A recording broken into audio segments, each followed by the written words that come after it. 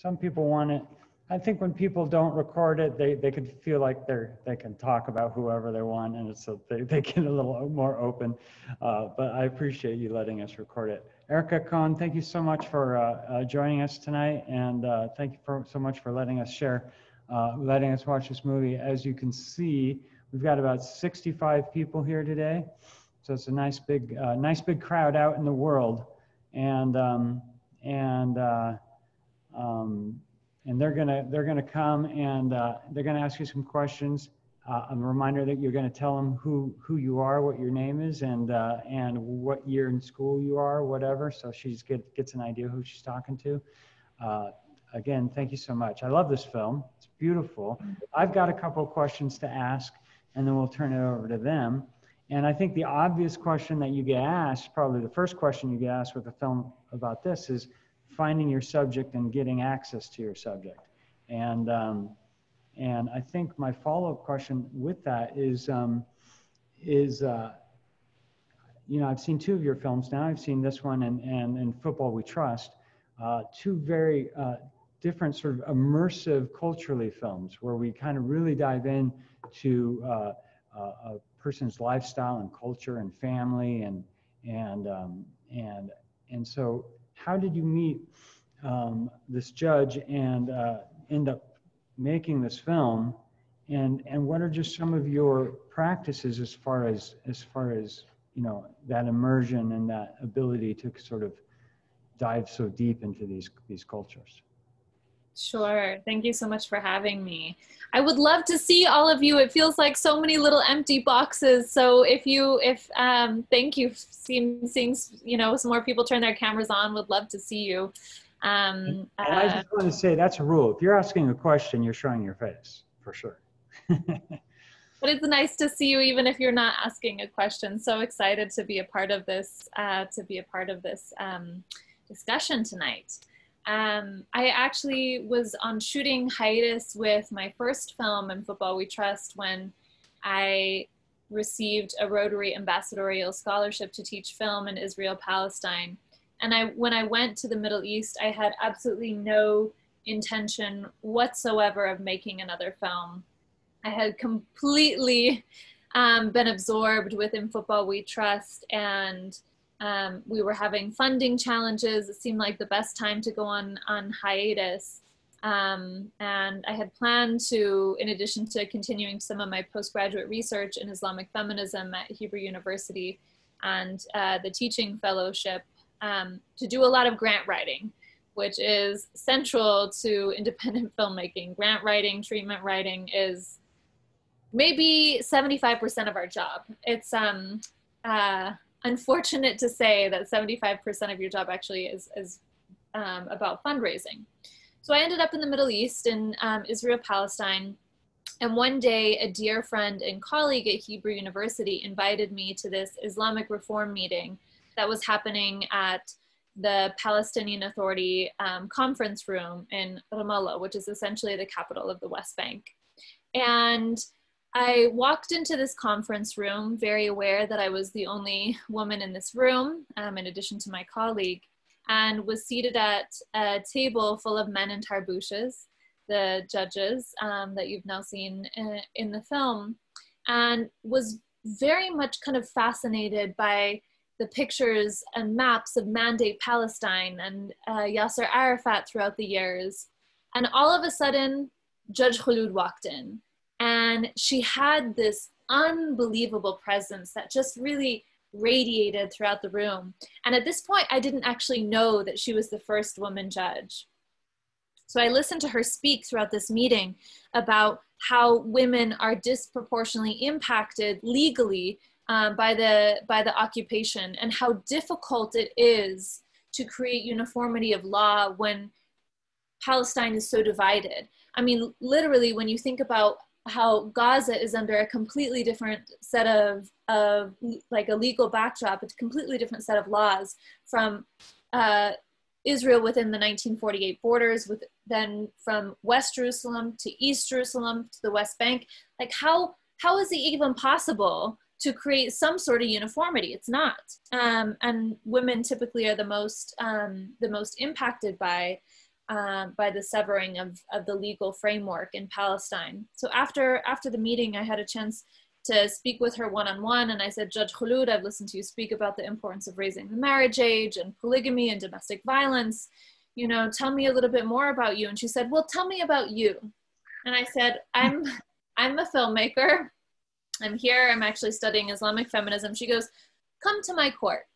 And you know, Judge Kholoud is just this brilliant kind of, you know, always 5 steps ahead of you kind of person. So I walk into her courtroom. She's in the middle of adjudicating. And that day I watched her adjudicate somewhere around 40 cases. She adjudicates somewhere between 40 and 60 cases every day. And as you see in the film, she acts as part judge, part lawyer, part marital therapist. And at the end of the day, I said, wow, Judge Kholoud, you know, your story, I think, really has the potential to reach a lot of people. And the cases that you're seeing are not so dissimilar from the cases that we see in family courts in the United States. And I think that your story will also provide imagery of strong Muslim women, which we don't usually get to see, and also address the increasing global Islamophobia. And she said, you know, Erika, I've been waiting for someone to come along. And this was really the moment where it all started, beginning of 2012. And from there, I mean, Judge Kholoud and I became very close friends. She's actually come out a couple of times to the US and was at our premiere at the Toronto International Film Festival a couple of years ago. And although she welcomed us, you know, completely, wholeheartedly into her home, into her courtroom, into her family's lives, it was definitely a process of requesting access from the Chief Justice. As you see in the film, the Chief Justice, or Qadi Al-Quda, changed 3 times in the making of this film. And each time we would have to go back and ask for access again to the courts. And each time it got harder. By the time it was with Dr. Al-Habash, you know, I essentially had to camp out of his office for days upon days upon days for him to finally agree to meeting with me. And thankfully we were able to continue to have access in that case as well. So, which brings up a question. So how long of a period did you film this? Because it feels like quite a while. It was shot over 5 years. Mm-hmm. And edited throughout the entire process. And this is actually, you know, between In Football We Trust and The Judge, these were shorter films than the film that I actually just released, Belly of the Beast, which was a 10-year process. So it feels, in hindsight, although it felt very long at the time, it actually feels like a shorter process than most. And you had moved over there to Palestine, and so you were there. Were you there that whole time, or were you going back and forth? I was there for 7 months in 2012, and then went back for a couple of months every year periodically after that, and worked with an incredible team on the ground, producing cinematography team to be able to shoot when I wasn't able to be there. Okay. All right. Well, I have a dozen. You and I could sit here and talk for 3 hours, but yes, that was very unfair for everybody else, and they need to share their questions. So I'm just going to go through. So please, people, start putting your name down there. I think Sydney, you wrote something way at the beginning, and I want to make sure that was for a question. Sydney Sorensen? Yeah. So hi, I'm Sydney Sorensen. I'm a junior. My question was mostly, I'm just curious about like the documentary process. Like, what made you decide to dedicate like that much time to each documentary that you're choosing? Because I looked into like the Football We Trust, and that was like these kids throughout their entire high school experience.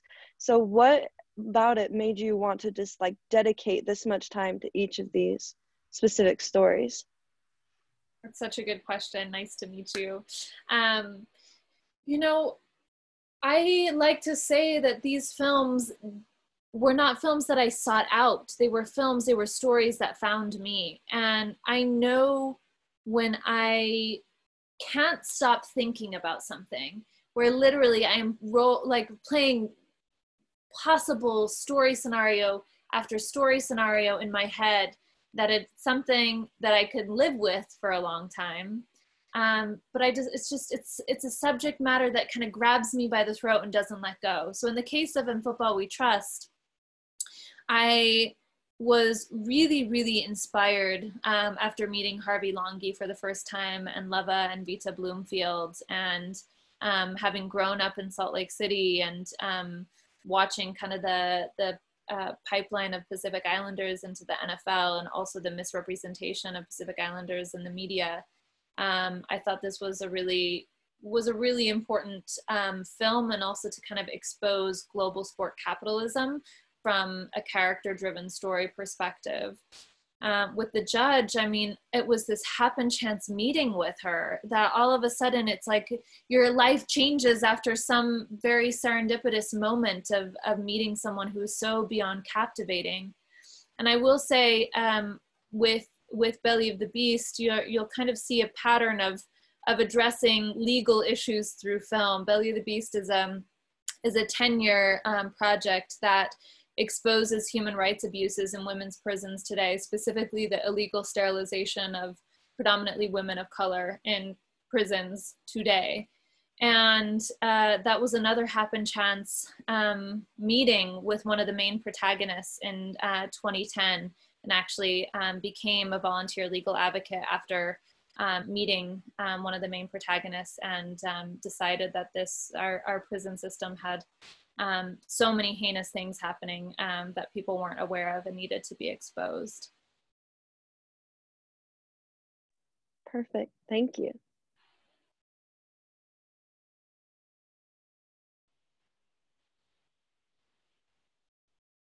Mute myself. All right, I think we have Zach Beckstrand. Hi, Erika. Thank you so much for this film. My name is Zach. I'm a senior here. I wanted to hear about maybe some of the most challenging parts of making this documentary. Yeah, what were some of those challenges that you faced? Thank you, Zach. There were a lot of challenges in the making of this film. I think when I first started this project, people felt like this was a kind of a day in the life portrait of an individual, and didn't necessarily see the story arc in the film. You know, when you shoot cinema verite films, you can only anticipate or hope that that there will be some sort of story arc, and obviously we had no idea when we started filming this project that there would be the murder in her courtroom, or that her cases would be taken away. And I think in the beginning of this process, fundraising was tremendously challenging because people didn't see the story. I also think that, you know, 8 years ago, our understanding of Palestine and Palestinian women and Palestinian rights in the United States was very different than what it is now. And because a lot of funders are interested in exploring issues related to Palestine, that was a tremendous challenge. In terms of actual cinematography, kind of shooting, production, one of the biggest challenges in shooting in the Sharia courts were, one, the confinement of the space itself. I mean, the room was very small, and in order to film in these spaces, you're also participating in proper courtroom protocol. So every time that people stand up, I'm also standing up. Every time they're sitting down, I'm also sitting down. And there's not freedom of mobility within that room because you want to preserve the actual court case and not be obtrusive in any way. So shooting things were very complicated. We actually had a GoPro in one corner of the room. We're like hoping that something was going to be captured and hoping that the GoPro batteries didn't run out, because there's nothing you can do. It's not like I can go over there and walk in the middle of a court case and swap out the batteries. And then, you know, imagine having a small DSLR essentially in your lap. I had it on a monopod, like literally like in my lap, trying to be able to film certain things. And then we also had a Zoom recorder with a lot of for Kholoud, and then also picking up some of the audio from the actual court case. And that's just the actual setup. Then when people came in to have their cases heard, it was a process of trying to really briefly describe what I was doing, what the film was about, in a way that didn't hold up court proceedings. And a lot of times people weren't open to being filmed because these are incredibly intimate cases, intimate details about their lives. And so it became a very quick conversation about, okay, are you comfortable with your voice being recorded? Would you want it altered? Would you prefer to be anonymous? Can I film your hands and feet? And so that negotiation of what people felt comfortable with had to be done so quickly, and also had to be done in Arabic, which is not my first language. So when people said, yes, you can record, you know, my voice, or you can record my likeness, but I don't want you to actually show my face, then the issue became, how do you recreate these moments? And as you see in the film, there are a couple of recreations, actually with Kholoud at the center of them, talking about some of the cases that were most profound for her. So that was definitely a creative decision that came out of challenges regarding access. And then I think finally, I really wanted to portray Palestine in a way that invited people in, that really transported viewers into the experience of Palestinian culture. And that included, you know, recording specific sounds of call to prayer in each different city, of the insects, of the bugs, of the honking, of the dust and kind of just ambient air in each street. So we spent had a lot of attention to detail in terms of the soundscape and creating that environment. But I think most challenging was shooting Palestine with a drone. I mean, if you think about what happens with drones in occupied Palestine, you think about drones that the military have, observational drones. And if you were to put up a drone near a checkpoint, the IDF would shoot it down. So there's very specific, I mean, drones aren't allowed, period. So there was very specific concerns that we had about shooting Palestine from an aerial perspective. So we put up, the only place we could really put up the drone was in the middle of Arab cities, villages, and we're very aware that people may come running out of their houses concerned about what kind of surveillance was going on. But instead, people came running out of their homes with cakes and coffee, saying thank you so much for showing the world Palestine that they don't have access to. Awesome. Thank you so much. I really appreciate you. Thanks, Zach. The drone footage is great. Thank you. And I was just going to say about one of the things that was really interesting to me, where, you know, you don't do a lot of sort of like talking about the political situation in Palestine. There's a lot of just assumptions that this is Palestine, take it in, enjoy it, you know, immerse yourself in it. But I love the references to checkpoints throughout the thing. It's very intriguing. All right, Mr. Wes Cyphus. Hi, thanks so much for coming in with us. You'll have to forgive me. I got called into work, so I'm just chilling in the back room right now. But but I watched the film earlier today, and I absolutely loved it. I've always been interested with the conflict of, you know, Israel and Palestine, and this was such like a beautiful story. That just kind of wraps everything together, and I think you did a super amazing job, you and your crew. And so, yeah, thank you for sharing this. But my question to you is kind of already been answered, but I liked seeing how, even though this is on the other side of the world, these are still some of the struggles that we face here, you know, with religious, I guess you could call it religious sponsored misogyny, you know, things like that, where women really are not given a fair chance in this country. And it just goes to show that if, you know, the odds are stacked against you, you can still absolutely do it. And I think it's so amazing. So my question for you is, what kind of challenges did you face, you know, like as a female filmmaker, especially in Palestine, you know, working with your crew? What kind of issues did you face kind of in that regard? Thank you for joining, and thank you for your question.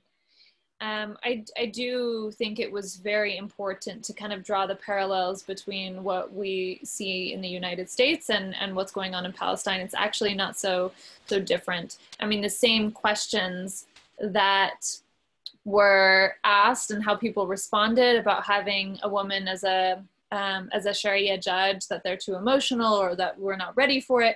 Those same conversations that were happening in Palestine were the same conversations that we were having during the Hillary Clinton campaign. And you know, you actually hear the reference to Hillary Clinton in the film as well by Kholoud's father. So I think it's really, it was important to me to bring audiences in, and that it's not just a story about Palestine, it's not just a story about some other place in the world, that this is actually what's going on in our own backyard. In terms of any experiences that I had as a woman in Palestine making this film, I mean, honestly, I think perhaps in this scenario, I was really underestimated by the chief justices. And I think perhaps if I had been a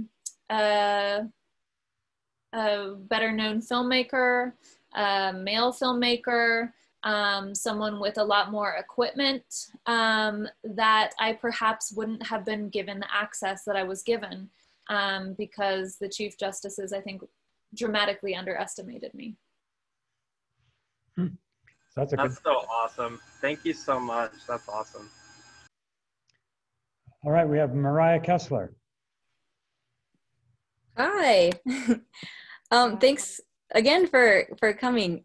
My question, I'm going into editing. I think I'm a senior, so but I've been thinking about, since you were directing, how involved were you in the editing process and being able to put different, you know, stories within the story together to make it a cohesive film? How involved were you in that? I am very involved in the edit, and I'm also a music editor, so I'm very involved in the creation of the music and how music is introduced to the film, and the process of doing a temp score for the film and then ultimately scoring the film. I work very closely with the composer, Omar Fidel, who's the same composer for my other film, Belly of the Beast. And although I didn't do any of the editing myself on The Judge, I mean, I did some of the initial sample reels and kind of fundraising trailers. Yeah. I typically am more involved. I did a lot of the editing on my on Belly of the Beast, and also some in Football We Trust. In terms of this editing process, it was very unique in that we edited throughout the entire process. I mean, after I shot all of the first footage in 2012, once I was able to get funding to be able to start editing, I automatically began working with an editor on creating an assembly. And then every time I would go back and shoot, we would incorporate that footage. So by the time we got to the end, I knew exactly what needed to be recreated and what kind of setups and how much aerial footage, and was really able to budget appropriately for everything that needed to be shot at the very end. So it was a pretty organized process as it went along, it sounds like, which I feel like made it a lot easier to... It made it a lot easier in terms of the scope of filming and in terms of fundraising, because we had such a limited budget. Actually worked with two editors, Sarah Mamori and Ken Schneider, on this project, and at times they were both simultaneously editing. Okay, cool. And did they use, I assume they use the same program too? Yes, editing? for this we used Avid. Okay, cool. This is so exciting. Okay. Well, thank you. Thank you. All right, Mr. Will King. I didn't think I'd get a chance. Hi, my name's Will. I'm in the screenwriting program here at UVU. I wanted to ask, I really like that, like as other people have mentioned, that you're able to get into Palestinian culture and like to show us the world and get us to feel like it's not quite so foreign. You know, like we've got some things that we can connect to, just being, you know, a bunch of white kids from, well, at least me being a white kid from Utah. I wanted to ask, like, what is the process of getting to be able so that you can go into another culture and feel that you're ready, able to present this world in a fair way, in a way that shows it to the rest of the world, and to make it so that you're the one that's the best able to tell this story, rather than saying, well, this is a great story to tell, but I think someone else should tell it. I think the question that you just asked, Will, is something that our industry is continuously grappling with. And in this moment, really trying to address who has the right to tell which story, what is the proper way to tell a story. And in particular for the judge, it was definitely a moment. First of all, I speak Arabic, not fluently, but conversationally, and studied and did a lot of postgraduate research in Islamic feminism. So I had a background that equipped me to have some of these initial conversations. Obviously, every film is a learning experience, and I would never claim to be an expert in Islamic feminism or Sharia law, but did have an extensive background in it. And I also feel like Judge Kholoud in part chose me to tell this story, and it was very much a collaboration with Judge Kholoud. She was an incredible collaborator. I like to call Judge Kholoud a film participant as opposed to a film subject, because she was an active participant in the storytelling, an active participant in determining how her story would be told. And she saw a cut before the film was finished. She saw footage along the way. And also we had a very substantial Palestinian crew. And I think that was also important to being able to tell this story accurately and to do justice to her story. And I think that is a very important component of storytelling and who has the right to tell which stories, is that your crew should also represent the population in which you are telling a story about. And we had a very strong advisory board of Islamic scholars, women in the Middle East scholars, Islamic law, Palestinian law, Palestinian feminism. You know, the feminist movement in Palestine actually dramatically influenced Western feminism. So that was an important component of this film as well. So combining, you know, your own knowledge with a very well-rounded team that is equipped to tell the story that you're telling, I think is key. That's really good information. Especially things just like the advisory board are things I had never even thought about. Do you mind if I ask how you went about gathering your advisory board? Sure. In the very early stages of a project, within Football We Trust, we had an advisory board. With Belly of the Beast, I had an advisory board. In the early beginnings of a project, especially the types of stories that I tell, I am not an expert in the history of global sport capitalism or Pacific Islander culture or Pacific Islander history or history in the Mormon church and football. Those are not my areas of expertise. And so I know that I need to surround myself with people who are way more knowledgeable than I could ever be, and who can provide feedback along the way, like, hey, you know, this isn't accurate, or you're misrepresenting this detail. Same with Islamic law, never a scholar in that. There's so much to know. you know, history of the Middle East, history of colonialism, history of, you know, how the legal framework was fragmented post-Ottoman Empire, experts on Israel-Palestine, experts in Islamic feminism. That was very important for me. Thank you so much. I really appreciate you answering questions today and for making the movie and for showing it to us. I really appreciate it. It's been eye-opening for me, and I really hope that someday I can make something that's even close to what you've accomplished. Thank you. Well, Connor Hunt. Sorry, just pulling it up right here. Hi. Sorry, I'm Connor. I'm a senior and I'm an editor. So kind of piggybacking off of Mariah's question about editing as well, you said you were editing on a day-to-day process with the footage that you were having and editing as you were going along. How much extra footage did you guys have that I guess you didn't want to exclude from the story, but you had in there extra just to help tell the story or in special features or something like that, if that question makes sense? Yes, it makes a lot of sense. Thank you, Connor. I think with the judge, I'll tell you, well, in Football We Trust, it was 500 hours. There was so much footage we didn't use. That was a very painful editing process.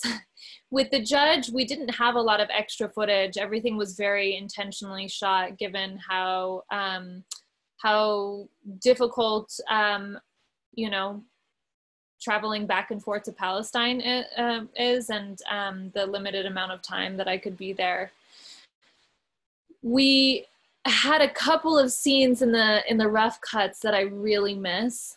And one of those scenes was when Judge Kholoud and her best friend Esmahan, who was the second judge to be appointed, were sitting in Esmahan's living room talking about how Sharia law needs to modernize, to incorporate DNA evidence, to deal with online dating. And that conversation, I felt, just really helped contextualize the moment that we were, you know, that we're all in, and how law needs to be reformed and adapted to the times that we're in. And ultimately, that's not kind of the direction that the film went in, but it's a scene that I still miss. Awesome. Thank you so much. Great film, by the way. Loved it a lot. So I appreciate your hard work on that. Thanks, Connor. Yeah, my pleasure. All right. Connor Hunt, followed by Tanner Padbury. Hey, great flick. Had a lot of fun watching it. Good stuff. Erika, like Duane said, I'm Tanner, and I have some questions about storytelling from your documentary perspective. I know that with documentary filmmaking, part of it is you have your subject that interests you, and then you kind of have to find your story. And I guess it's kind of a broad question. I'm curious how you do that, how you did that. I was and am making a documentary film about my friend who's a thru hiker. He hikes from Mexico to Canada, you know, in a manner of 6 months. And, you know, he's a really interesting guy, and it's an interesting thing he's doing, but I don't know, like, how you create that arc, how you find the story. It seems like a big risk to me to go in and, you know, shoot all this stuff, and what if I don't have anything by the end of it? And of course I have to be thinking about it all, but I'm curious what process you went through while doing that. Thank you for that question. It's so tough when you're shooting a cinema verite documentary to know exactly how it'll turn out. And it's a process that I am consistently reevaluating. Where is the story going? What needs to happen? How do I structure this? Is there enough something here that everyone else will want to watch? Or is this just my personal passion, my personal interest? How do I relate this to a larger audience who doesn't have the background in the subject matter, who isn't friends with the person that I'm shooting? You know, how do I bring people in? So before I start filming, I come up with an ideal scenario, the best prediction of what this film could be. So I imagine all the possible scenarios. What is the time frame that I'll be filming this? Of course, it never ends up being exactly the time frame that you anticipated, but you start with something. You know, within Football We Trust, it was, we are going to film 4 people throughout their senior year of high school as they make their way from college football into, or from high school football into college football, ultimately with the dream of making it to the NFL. 1 year, this is like what's going to happen. We structured it around football games. We structured around what potentially could happen. And then I wrote this treatment of, you know, act 1, the film opens, you know, we're in Harvey Longhi's household. We're getting to know his family. We understand da-da-da-da-da. And kind of create, as if I were writing a fiction film, what might happen. And then I pursue that. So you already know when you start a film, you know enough about your film participants. If you're shooting something cinema verite, you know what they like to do in their daily life. You can kind of anticipate, okay, they're going to have a family dinner, they're going to have a sports game, they're going to be talking to their partner, they're going to be, you know, going dancing, whatever it is, you already know. So you start creating those scenes and start, you know, in an ideal world, how would that scene be captured? Do you really want to focus on people's feet because you don't have permission to shoot everyone's faces? Do you need to come up with a totally different style because this shoot would require 6 cameras and that's not within your budget? You know, you're constantly reassessing, reevaluating, and then yes, a significant part of the story does get created in the edit. But that direction from the very beginning is so key to understanding the possibility of where the film might be able to go. I could talk about this for a long time, Tanner. So I'll leave it at that. And if it, because I know there are a lot of other questions too. I appreciate that. That was a good answer. It's got me, more than it answered my question, it's got me thinking about, you know, what I would like to do, which is much better, I think. So thank you so much. All right, Chesney Barra. Yes, okay, one second, I gotta turn the video. Okay, sorry. So I'm a freshman. Well, yeah, technically a freshman. I transferred school, so I started school all over again. But my question is, what was the first thing you did when you realized you wanted to do this film? Like when you realized you wanted to do a story? What was the first thing you did, and like what were the first steps in general for any film? Or like you do, like what are the first few steps to get ready for this like big project? I write down my initial feelings about a subject matter when I have them, because keep in mind, these are films that I live with for years. These films outlast relationships. These films outlast like other little jobs. These films become your life.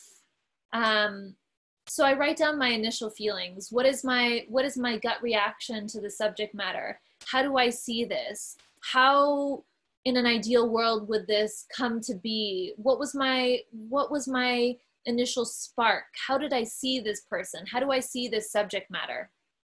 And then I start pitching, just really soft pitching.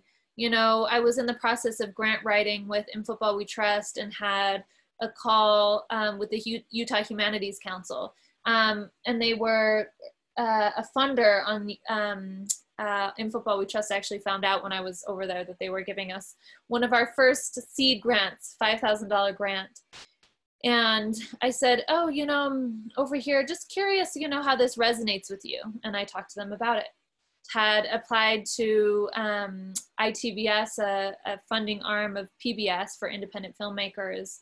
And we didn't get that round of funding on In Football We Trust. But while they were giving me feedback, I said, do you mind just a couple minutes if I tell you about this other project? Would love to hear your thoughts on it.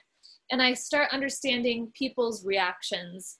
Talk to friends, talk to family members. how are they reacting to how I'm talking about it? And then I start revising how I talk about it and how I see the project, because ultimately it's not just within my own world. It's a film that I want to resonate with other people.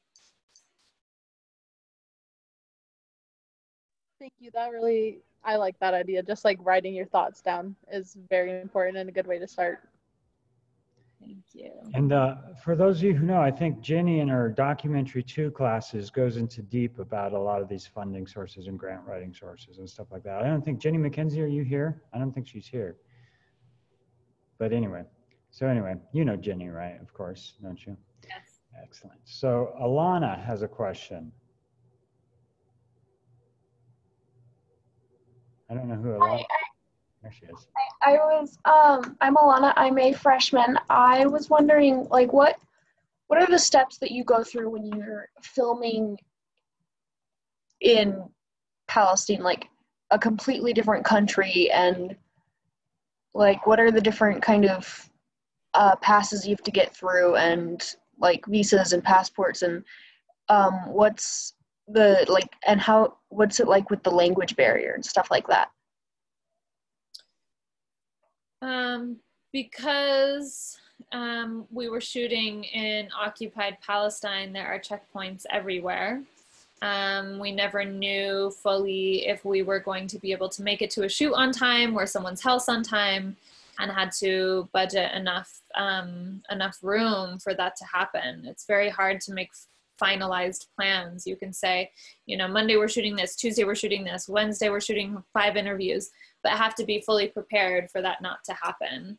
And also, I mean, the roads are segregated, and me as an American, I could have been on different roads than our Palestinian crew, which is so heinous and disturbing.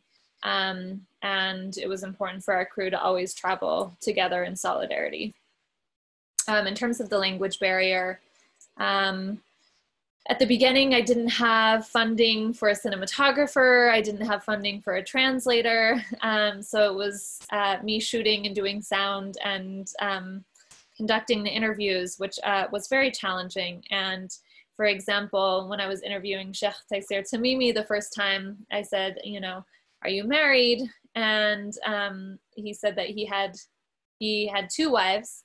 And I didn't know if he had actually said that he had been married twice or if he had 2 wives, because the word in Arabic for marriage and married is like spouse is very similar. So I had to stop and ask for clarification. Like, did you mean that you've been married and divorced, or do you have 2 wives? And then I later found out that he actually had 3 wives. So, you know, little subtleties like that were hard in the beginning because I'm not fluent. And so it was such a pleasure to be able to have funding to hire a translator and a cinematographer, so I could really just focus on directing. And what about your editors for the language? One of our editors was fluent in Arabic, and the other editor didn't focus so much on grammatical editing, so to speak. In Avid, there's script sync. So he was able to kind of click on where, you know, what the translation was, and then kind of piece it together that way. All right. Awesome. Thank you. Thank you, Alana. And Grace Rom. Hi. So I'm Grace. I'm a senior editor. And I really like this film. It was like super awesome, super powerful. And my question is relating to this story about the woman who was stabbed by her husband in the court. And like, how did you, like in the editing process, when you were putting this together, where did you decide to, like, your decisions about where to put this in the film? Because it's a very like powerful piece, and I think where you placed it is wonderful, but I'm just like wondering on your thought process with that. Yeah, that was a very significant moment in Kholoud's life. And actually the moment that it happened, we weren't there, and it was so hard for Kholoud to talk about. in the moment that we chose to talk about it as just as friends, and then to go back later and have her recount the details of what happened because it was too painful in the moment.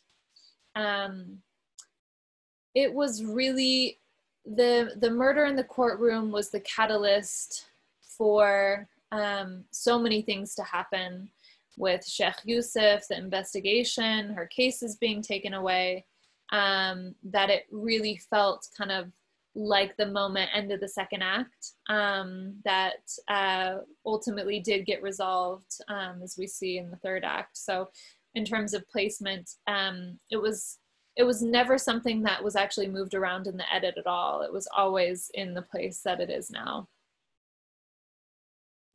Thank you. Thanks, Grace. Okay, now Emily Pratt. Sorry, Emily Pratt. Hi, sorry, you can't see me. It's kind of dark in here, but my question is about, sorry, I'm Emily. I'm a senior, I'm a writer. And my question is about the film, The Judge. I know sometimes filming in a different country can be dangerous, especially with a controversial topic. And I know you talked about the drones being shot down and just about the murder in the court, but was there ever a time filming when the crew found themselves in a dangerous situation, and like how'd they get out of it? There was never a moment where any of our crew felt like they were endangered, and none of the drones were actually shot down. We knew that if we shot near a checkpoint or near the wall, that there was potential for it to be shot down, so we avoided that scenario. I think the most challenging situation that we ever had was in traveling in and out of Palestine, you know, going through the checkpoints, and we were very concerned that our footage would be confiscated. I think going into Palestine, one of the last times, my cinematographer and co-producer and I went through Jordan, and we were interrogated for many hours. Thankfully, we were able to get in, and that ended up resolving. But the footage was something that we were always concerned about. So we split up hard drives. You know, different people took different drives, and we uploaded it online. Thank you. I really like the film. Thanks. All right. Now, let's see. People keep saying, oh, I have a question, and then they keep saying, oh, it got answered. Kelty, do you have a new question, or are you good? Hi, I'm Kelty. Yeah, thank you so much for this film. It was absolutely incredible. And yeah, my question was originally about how it was being a woman filmmaker in this culture, but Wes had asked that already. So I guess my question is more so like on your background. Like I know that you said that you have been really involved in Islamic feminism and all of that. And I was just wondering kind of like how you got into that, but then also into filmmaking and how it kind of all ties together. So.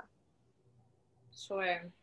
So I grew up in Salt Lake, and Sundance was in my backyard, as it is for many of us, and got involved with independent cinema very young. I was very fortunate to have a family that really valued independent filmmaking, so started going to see Sundance films very young with my mom, and we would go to Trolley Square and get the programs and circle all the films that we would want to see, and then try and get tickets. And I just loved the feeling of being transported into these different worlds and these different cultures, and found myself just so drawn into the details of cinema and filmmaking. And when I was 15, the Sundance Institute, actually in partnership with Spy Hop, I don't know if many of you have heard of Spy Hop, it's a youth media center in Salt Lake. And in their very, very first years of kind of being open, they had partnered with the Sundance Institute on empowering youth filmmakers to tell their own personal stories through documentary filmmaking. And having grown up in Salt Lake City as someone who wasn't LDS, who came from an interfaith family, you know, in a city where I felt faith defined who a person was, I kind of wanted to express the you know, very teenage, angsty time, sociocultural, religious alienation that I was feeling, and turn the camera on my family and kind of explore my grandparents' disappointment in my parents' intermarriage. So that for me was an incredible opportunity where I first really experienced the power of film. And that short film actually reached a lot of other young interfaith kids across the nation and provided a lot of opportunities to have dialogue about interfaith families and interfaith dialogue. From there, I just became so committed to using film as a platform to discuss larger social issues and really as a catalyst for these deep kind of investigative conversations that need to happen in our society. And also very committed to providing this platform that I was so privileged to have access to for other people whose stories needed to be told, and to tell that in collaboration with them. In terms of Islamic feminism, I mean, feminism through kind of a religious lens, having grown up here in Utah, was always very interesting to me. Who was being left out of stories, who was being left out of history, how religious texts were created. And of course, in this time, I think it's very important to kind of flip the narrative on the Islamophobia and the history of Islam, and really center the voices of women who were central to the beginning of Islam. So that's kind of where that started. Awesome, thank you so much. Okay, Spencer Brook had a question that said he didn't anymore. Do you have a new one, Spencer? How are you holding up, Erika? We've got a few more questions if you can take it. Yes. No, mine's been all answered, all about finding the story in the edit. Excellent. Okay, Brady, let's go with you.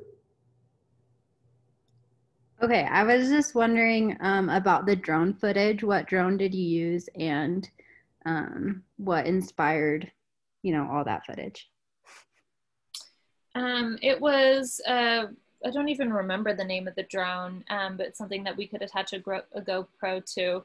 We did not have any choice on what kind of drone we were using. It was cinematographer, the aerial cinematographer we were working with had access to one, and that's kind of just like, no questions were asked. That was what we were going with. And sorry, Brady, what was the second part of your question? Just kind of like, did you come up with that idea that you wanted to get the city and everything? I did. I felt it was really important to invite people into Palestine in a way that perhaps they hadn't been exposed to previously. Typically, we see Palestine as a place that's confined, as a place that is under occupation. We don't see the beauty of life and the warmth of people, and really that celebrates the Palestinian culture. And so I wanted to have an opportunity that, one, you know, people could experience the beauty of Palestine while not shying away from the complexities and the challenges of being under occupation. Thank you. I think your cinematographer was awesome. Very beautiful. Cool, thank you. And Jess Anderson. I think that's Jess Anderson. Jess, anyway. Yeah, it's me. Hey, Erika, I'm Jess. I'm a senior going into editing. You kind of touched on my questions a little bit. You mentioned funding was hard because people didn't really see the story arc. And that made me wonder, how much of the story did you have kind of plotted out beforehand versus how much came together in your day-to-day edits that you were talking about? I think in my first proposals, I really addressed kind of Kholoud's backstory and her rise to becoming the first woman judge. And that is now such a small part of the film, kind of her history as a lawyer representing survivors of domestic violence, and kind of how she felt like the Sharia courts was really the place where she could best create change. So a lot of my initial proposal was backstory, telling things as they were unfolding in real time. And I think that there was a lot of resistance to having a strong Palestinian woman as a lead character in the United States. And that's a hard truth that I think is definitely changing. But we, at that moment, as a society, were used to seeing Palestinian women in a very specific light. And I think that this film really challenged that narrative and took a few years for people to accept that this was a different narrative. Awesome, thank you.